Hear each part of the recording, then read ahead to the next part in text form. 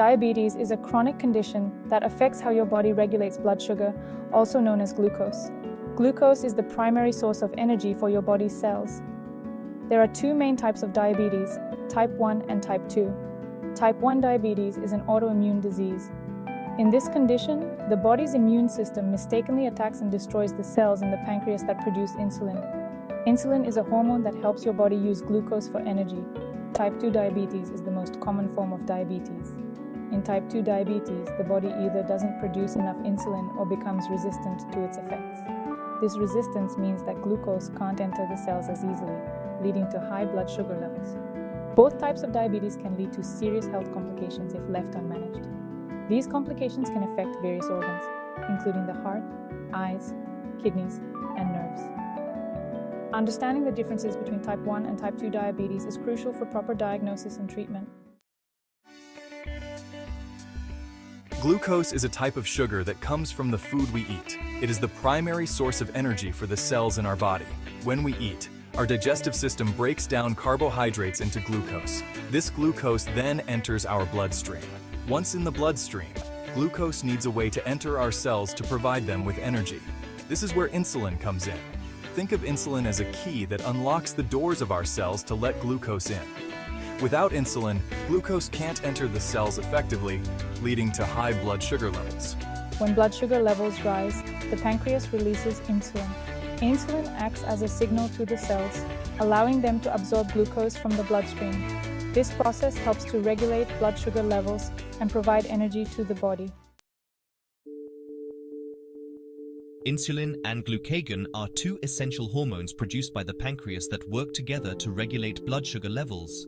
The pancreas is an organ located behind the stomach. Insulin, as we discussed, helps lower blood sugar levels by allowing glucose to enter the cells. When blood sugar levels rise, such as after a meal, the pancreas releases insulin into the bloodstream.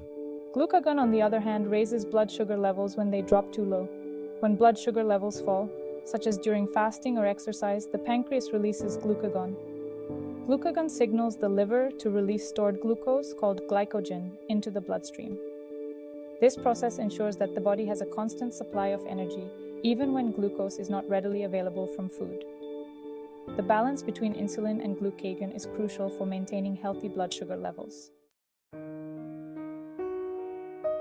Type 1 diabetes is an autoimmune disease that occurs when the body's immune system mistakenly attacks and destroys the insulin-producing cells in the pancreas. These cells are called beta cells. Without beta cells, the pancreas cannot produce insulin. Since insulin is essential for transporting glucose into cells, people with type 1 diabetes require insulin injections or an insulin pump to manage their blood sugar levels. The exact cause of this autoimmune attack is unknown, but genetic predisposition and environmental factors are thought to play a role. Type 1 diabetes typically develops in childhood or adolescence, but it can occur at any age.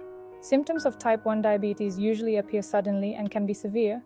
Common symptoms include frequent urination, excessive thirst, unexplained weight loss, increased hunger, fatigue, and blurred vision.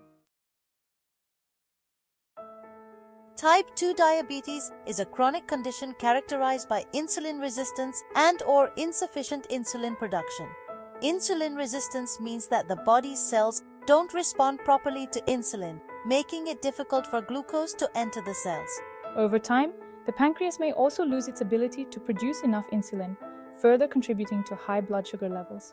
Type 2 diabetes is often associated with lifestyle factors such as obesity, lack of physical activity, and an unhealthy diet. Family history of diabetes, age, and certain ethnicities can also increase the risk of developing type 2 diabetes.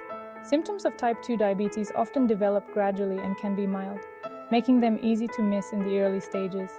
Some people with type 2 diabetes may not experience any symptoms at all. Common symptoms include increased thirst, frequent urination, increased hunger, unexplained weight loss, fatigue, blurred vision, slow healing sores, and frequent infections.